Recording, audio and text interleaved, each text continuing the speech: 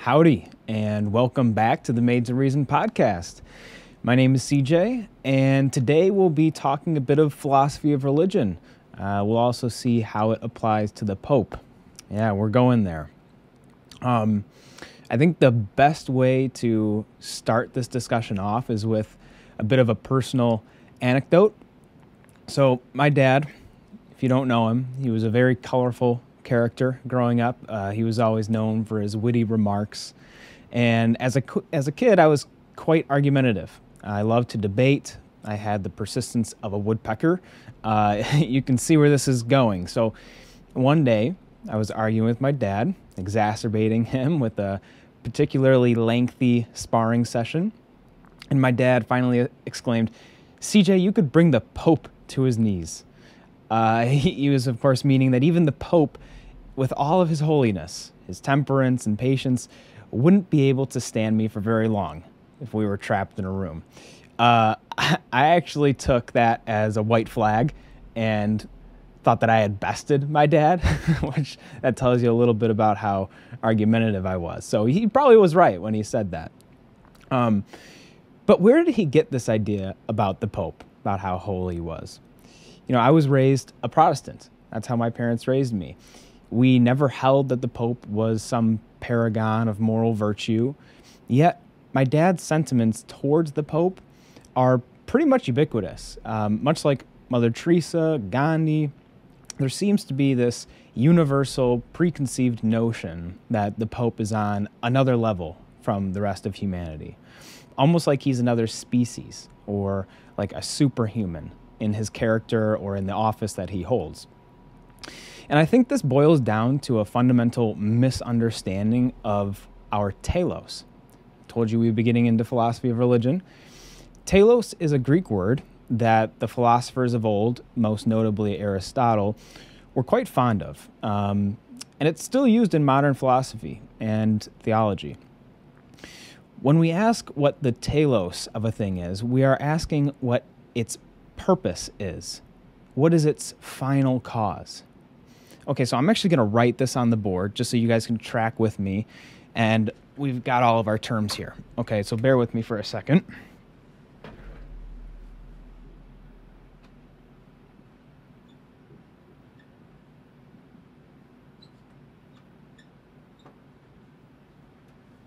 All right, there we go. We got the telos up there. I'm getting used to this whiteboard thing. All right. Okay, so everything, supernatural, natural, man-made, it doesn't matter. They all have their own telos. An acorn has the telos of growing into an oak tree.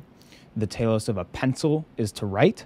That's what they're designed for. So this ties quite nicely into the philosophy of religion department. We might ask, what is the telos of a human? It's a fun question to ask people, actually. If you're ever at a party, just ask someone what they think the purpose of a human is. It'll tell you a lot about their worldview. A Buddhist would respond that their end, their purpose, their telos, is a form of non-existence. When their Atman is dissolved back into the Brahman, that's a form of non-existence, and that's their telos. A naturalistic evolutionist, on the other hand, would likely say that your telos is to survive and propagate your DNA. Your average atheist might claim that we have no telos at all, no grand purpose, and that all sense of purpose beyond personal goals is illusory. This, I think, is actually quite intellectually honest on the part of the atheist. After all, how can you have a purpose without a designer? The pencil has the telos of writing specifically because someone came and tailored it for that purpose. So the Abrahamic religions are different from all the rest. They would say that humanity's telos was given to us by God himself at the very creation of the universe. In Christianity, that telos is generally described as giving glory to God, and some also throw in sharing the love of God with others. The golden rule, evangelism, that sort of thing, okay? But that telos is rather vague and generalized, like a one-size-fits-all answer. You might think of it as our telos from 30,000 feet up, but we need something a bit more granular if we are to know how to walk day by day. So I'm going to write up there on the board the general telos according to Christianity.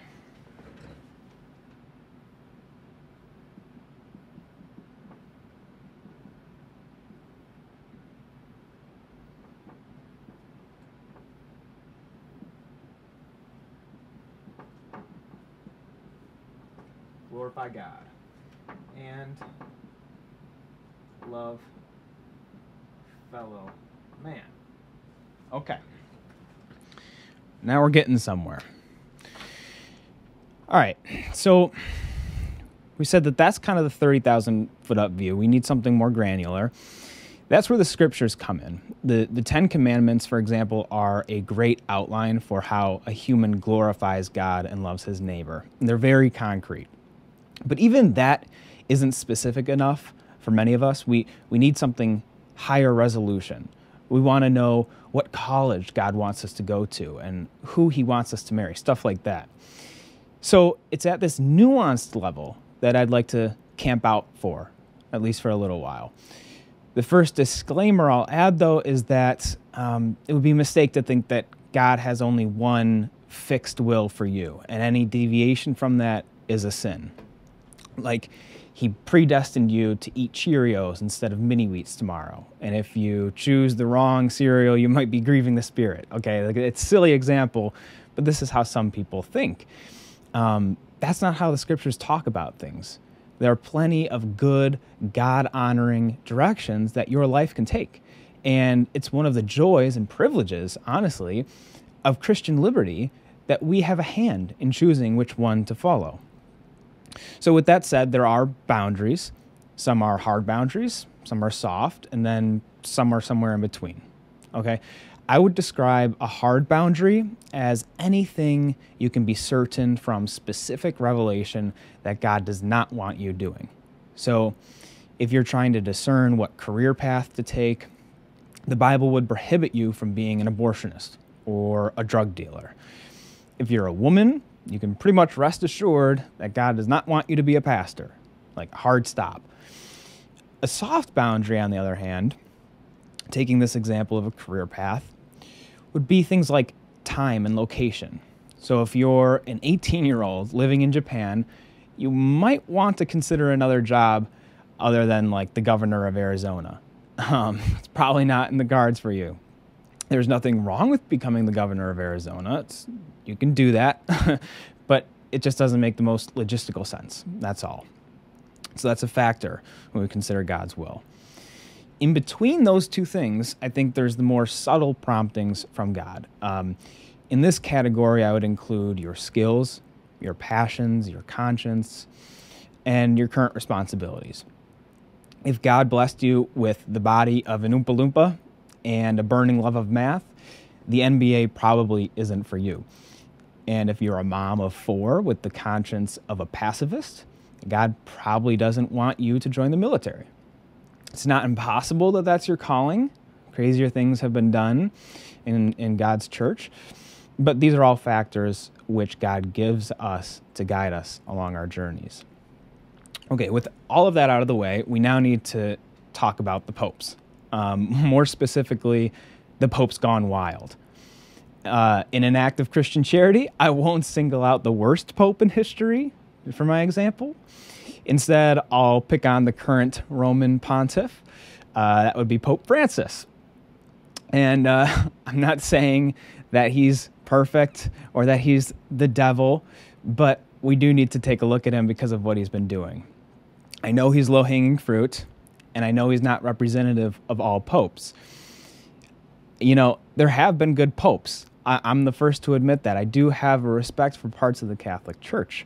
Pope John Paul II, for example, much of his writings, specifically his theology of the body, I love, really respect him for that. But Pope Francis is the current pope, and we have to address the big, pink, glittery, serpentine elephant in the room. His Holiness has endorsed same-sex civil unions. He's called the death penalty, quote, an attack on the inviolability and dignity of the person. And most recently, he signed a document with Imam al-Azhar that stated that God wills all religions in the same way he wills diversity of gender, culture, and language. That's religious pluralism. There is no gentle way to say it. This is antichrist behavior, okay? We are led to believe by the Catholic Church that the Pope is the holy vicar of Christ, and that he enjoys by divine institution nothing less than the supreme, full, immediate, and universal power in the care of souls. That's straight out of a council, which is infallible. His telos, it would seem, is to feed and shepherd the entire church, perhaps even the entire world, in the absence of Christ incarnate. That is quite a purpose to be given. But what does that make him? Is it holier than you? Is it closer to perfection than you and I? To answer that, we need to go back to the acorn and the pencil. Perfection has at least two distinct meanings in philosophy of religion. The first is what I'll call perfection proper. So I'm going to write this on the board too. First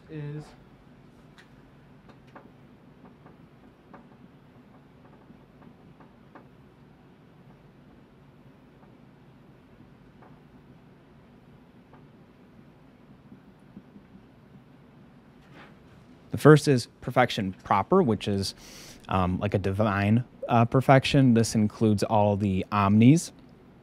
Think of Anselm, that than which nothing greater can be conceived. Here we're talking about morally flawless, omnibenevolent, omnipotent, omniscient, omnipresent, all of the omnis, okay? The other sense of perfection is complete or unperverted telos.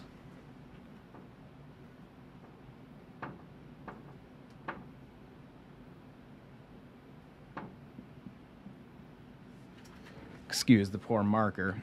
Unperverted telos. So the perfect acorn is not an all-powerful acorn. It's an acorn that does acorn things in the most acorn way, okay? It sprouts at just the right time.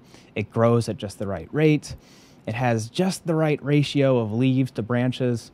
You know, the list goes on. The perfect pencil is the one that writes the smoothest, erases the best, fits the hand the most ergonomically. You get the point. This is, I think, a much better standard of holiness than what we see with the Pope. By the way, holiness in Hebrew is kadosh. I'll write that too.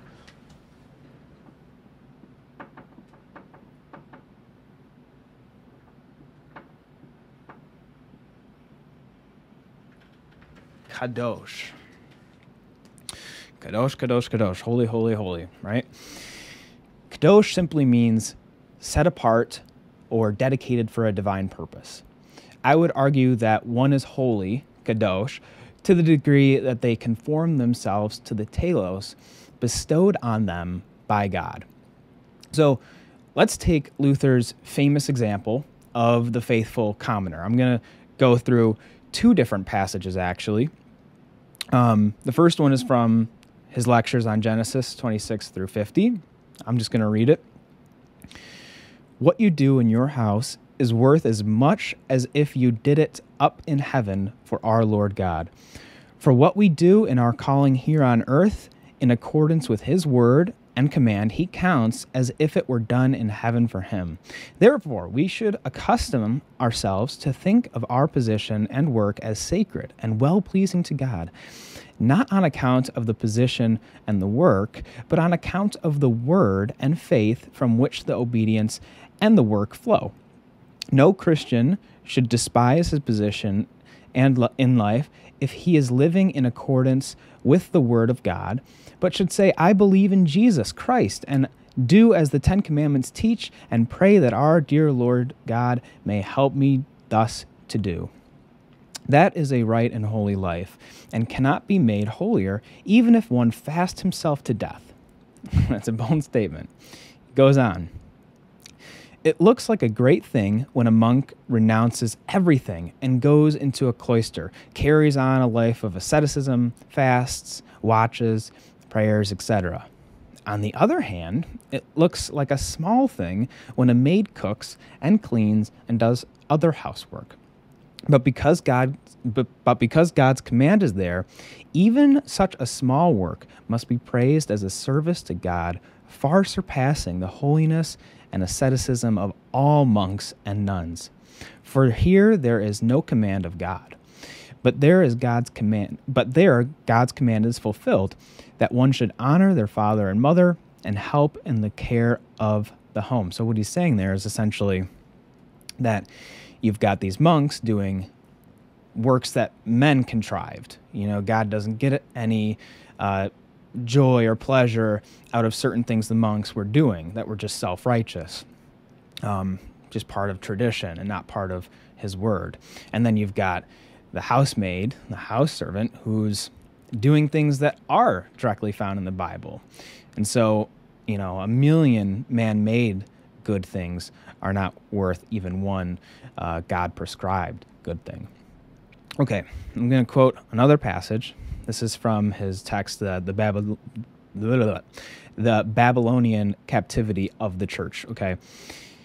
Therefore, I advise no one to enter any religious order or the priesthood. Indeed, I advise everyone against it. He was stirring up trouble. Unless he is forearmed with this knowledge and understands that the works of monks and priests, however holy and arduous they may be, do not differ one whit in the sight of God from the works of the rustic laborer in the field or the woman going about her household tasks, but that all works are measured before God by faith alone. Indeed, the menial housework of a maidservant or maidservant is often more acceptable to God than all the fastings and other works of a monk or priest, because the monk or priest lacks faith. Since, therefore, vows nowadays, he's talking about the monks' vows when they enter the monastery. Vows nowadays seem to tend only to the glorification of works and to pride. It is to be feared that there is nowhere less of a faith and of the church than among the priests, monks, and bishops. These men are, in truth, heathens or hypocrites. They imagine themselves to be the church or the heart of the church, the spiritual estate, and the leaders of the church when they are everything else but that. This is indeed the people of the captivity, among whom all things freely given to us in baptism are held captive, while the few poor people of the earth who are left behind, such as the married folk, appear vile in their eyes. See, this is what I love about Luther, because Luther is just so relevant, always, like timelessly so. And it's because he speaks from the Bible, and the Bible is consistently relevant throughout all of time. It speaks to us in all ages. Specifically here, I think he's looking at Colossians 3:17, on which he builds this doctrine of his. And that is, and whatever you do, whether in word or deed, do it all in the name of the Lord Jesus, giving thanks to God the Father through him. Amen.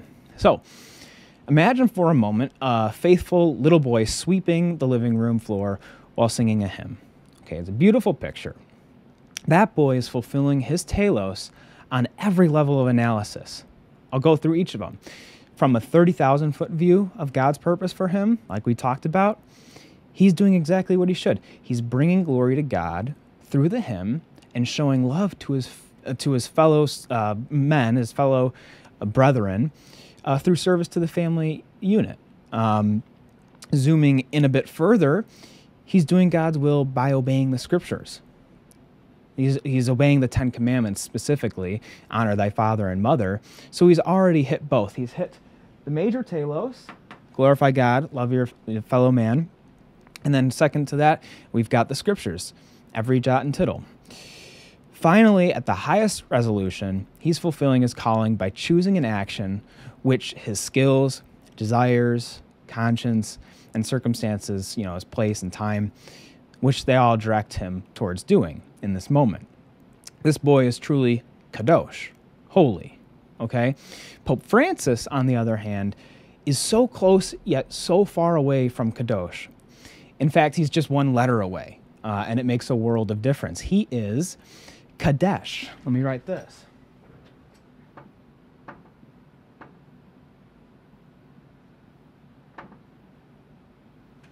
Kadosh Kadesh, okay? This Hebrew word can also mean set apart, but not for religious things. It's set apart for prostitution, if I'm being blunt. This word is used to describe male whores, specifically male temple prostitutes, sometimes heterosexual, sometimes not so much, okay? So I'm going to write that on the board.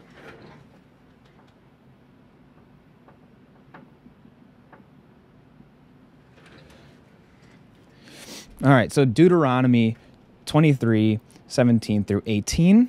Let me pull it up here.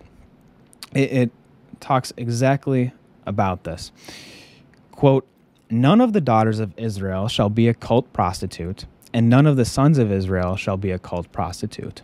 You shall not bring the fee of a prostitute or the wages of a dog into the house of the Lord your God in payment for any vow, for both of these are an abomination to the Lord your God." Wow. So Israel is repeatedly called out for playing the whore in the Old Testament when she abandons her covenant with Adonai and makes friendly with the pagan nations and their gods. It's false gods, demons. Okay. In the same way, Pope Francis is playing the part of a temple prostitute, sitting on high, claiming to be one of God's chosen people, yet in bed with all the false gods of the world. Remember that quote. The excuse I hear time and time again is that nobody's perfect. Everyone sins, everyone except Mary, that is. There's always going to be one guy who gives the whole tradition a bad name, yada, yada. I've heard this. Well, if that really was the case, that it was just one bad apple, then why doesn't the rest of the church do anything about it? The cardinals, bishops, priests, deacons, they should all be climbing over each other to depose him. At the first whiff of this Antichrist behavior, they should have formed a council and marched right up to the Vatican doors with pitchforks and torches in hand. It's kind of ironic, actually. I would venture to guess that 90% of all past popes would have burned Francis at the stake as a heretic for saying the things that he's saying and doing the things that he's done. No, instead, I fear that this is much more. I more or less know that the Catholic Church is corrupt from the top down. Every Catholic who doesn't call for the Pope to be dethroned has the blood of remote cooperation with evil on their hands. God helped them when, after millions of years in purgatory, they reach the pearly gates and have to account for it. Anyway, long story short, I know that was a rant. Be a faithful acorn, okay? Follow God faithfully according to his word, according to your idiosyncratic gifts, and according to your circumstances, the responsibilities that you've already been given in life. From there, trust God with the rest. And if you get discouraged with the results, just remember that the Lord regards you as holier than the Pope. All right. Thank you so much. Peace to you in Christ.